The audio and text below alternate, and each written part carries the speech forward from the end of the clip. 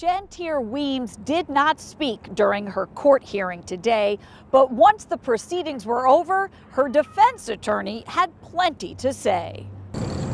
This case has resonated. It resonates across all races and sexes. Defense attorney Tony Garcia exited D.C. Superior Court Tuesday morning with some of the family members of 50-year-old Shanteari Weems, who were among a contingent of supporters in the gallery for the hearing.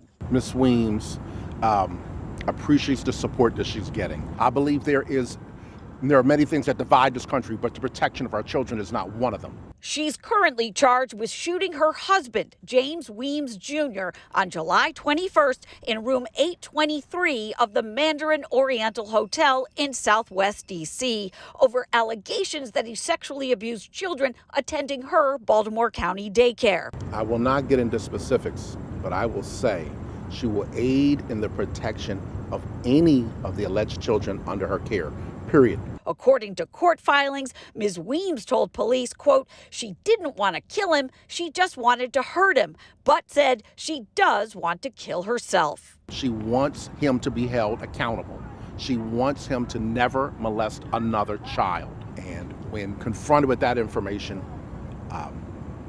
he charged her and she defended herself. Weems will be indicted, likely before Halloween, according to Garcia. They're still interviewing witnesses. He says, we're still in the discovery process, and says he's also anticipating delivery of DNA evidence. Shanteari Weems remains behind bars tonight. She's being held at the D.C. jail on a no bond status. Her next court appearance has been scheduled, though, for November 28th, and today the judge set a trial date, December 6th. In Washington, I'm Kate Amara, WBAL-TV 11 News.